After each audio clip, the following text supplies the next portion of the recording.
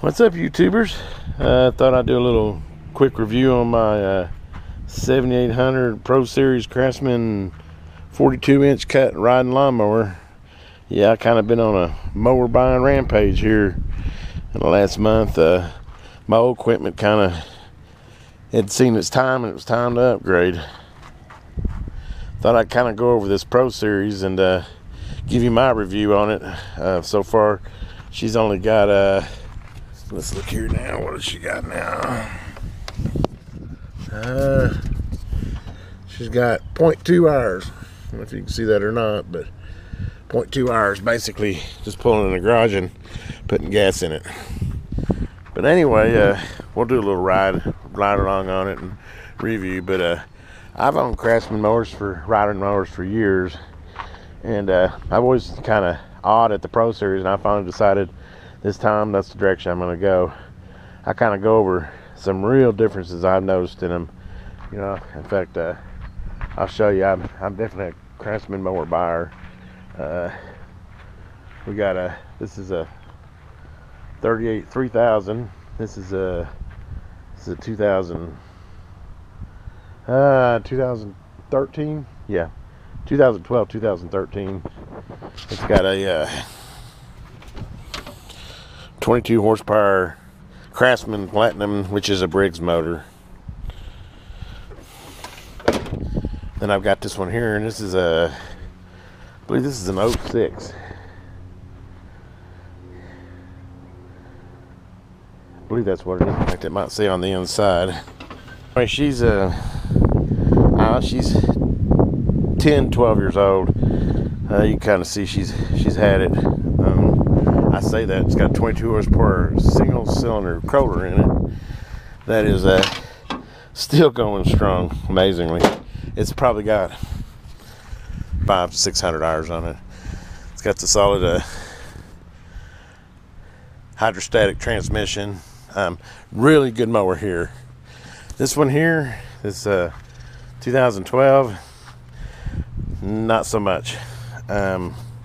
Had a lot of problems with it. It's had the transmission replaced on it twice. It's got one of them plastic variable drives. Not a fan at all. Don't like the way they drive, and they don't hold up. In fact, that's why I purchased a new one. It's going out again, and it's got low hours on it, and I figure I'll just Craigslist it and let somebody else mess with it. I mean, it's got a good solid engine in it. I mean, it's got that twin Briggs in it that's got low hours on it, so 22 horsepower, so it's got a value to it. But I need something to hold up better. But a couple things I really didn't like about this one is, look how high that is. It'd wear my knee out having to hold my leg up. It's just in an uncomfortable place. Unless you got a size 16 foot, you end up having to hold your foot up on it. You can't rest your heel down on the base. Couple other things I didn't like. I don't like where the PTO engages on it. Like I said, the plastic transmission. Not a real fan of that one. Now let's go over to this Pro Series. I'll show you the things that that make it a Pro Series, and seriously, you can tell they really thought it out when they made this Pro Series. One thing is, you'll notice the decking, even though it's still a pressed deck, it's definitely manufactured much better. It's got extra support in there. It appears to be a thicker deck. It's got a definitely heavier hubs on it. I like the way they did the belt system so the grass doesn't clump up in it. If you can see right there from that. Same on this side. I love the way they set those up. It actually even goes through, so the grass shouldn't pile up too bad there at all. It's got a deck wash system. It's got reinforcement on this side.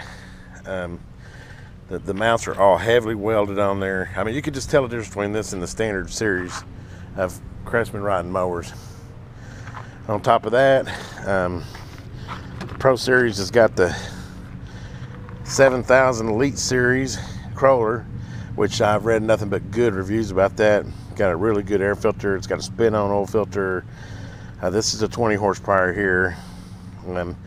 I don't think you can go wrong with that at all. For this size 42 deck, 20 horsepower should be more than sufficient. She seems to run really good too. Of course, it's got the real hydrostatic metal transmission in it, which I've got that one there. It's 10-12 years old, still running strong. Definitely the way to go. Don't go with that plastic transmission, folks. Even if you don't get the Pro Series, do not get anything but hydrostatic, either that or just manual shift. But stay away from that plastic CVT or whatever they call it. That thing is junk. I like where they set up the PTO engagement. It's set up here. Much nicer place for it. Of course, it's got your iron meter. It's got the reverse mow if you need to. I like the new throttle setup. It's more heavy duty. Love where they put the gas tank at, which, by the way, it's got a really large gas tank. I believe they said it's a 3-gallon or 3.5. Now look at the size of that. And I like where they placed it. I love this. We're here. It's a much neater place to be able to pour instead of having to lift the hood and try to pour underneath the hood. Easy access there. Of course, it's got a little side gauge here so you can see when you need gas. It's just as easy to open the hood. That, and I really like the color of the Pro. I have to say, this is definitely a step up. You know, for the $300 to $400 extra you pay for a Pro, I'm telling you, this is the way to go. Oh, and look at this. See the drive? See how it's positioned? That's perfect for your foot. See how smooth that is? So you're not going to have leg fatigue. Your heel will sit down there and it's like a car gas pedal.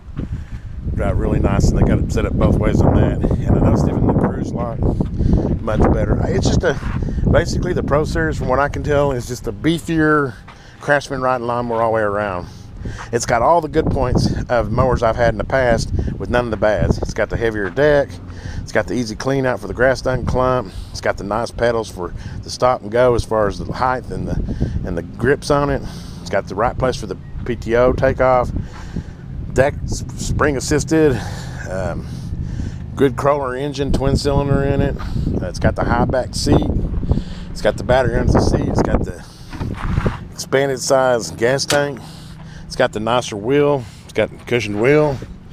I mean, like I said, we'll take a little ride on it, but I think for the extra $300 or $400 that you pay, the Pro Series is definitely the way to go. Now let's take a little ride and mow on it.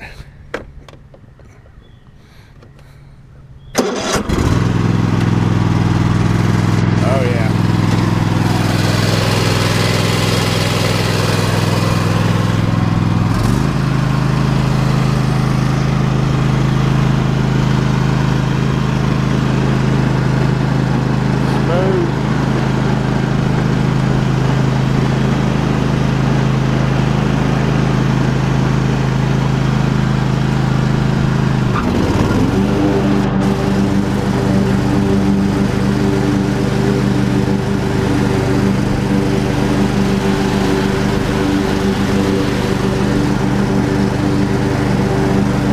There you go, folks. Look at the nice cut this does. There's no doubt about it, this Craftsman Pro Series is one heck of a nice mower. Look how clean that cut is. Anyway, hope you enjoyed this little short review. I just thought people would like to know a little bit about this. Yes, I bought a zero turn and a 42-inch rider, but they both have their places. This 42-inch rider is really good for in yards where the gates are close and everything, and the zero turn's more for big property. Of course, you know, I've got a big 52-inch deck on it, so it's more for open area and around trees out in large pieces of acreage, whereas this is more for tight around in the residential yards and stuff. And they both have a place out here.